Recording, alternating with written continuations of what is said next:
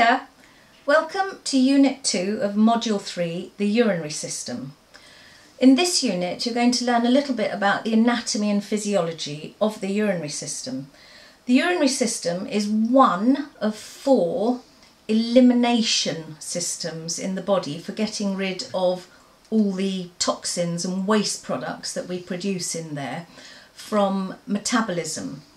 Metabolism is the workings of our body. It's what's going in there and it's what's keeping us going, producing energy, using food and keeping us alive, really. But the end product of most of those reactions in the body produce substances which are toxic to us and we need to get rid of them.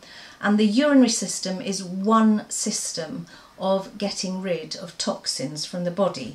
It's the kidneys with tubes going down into the bladder and then out of the body.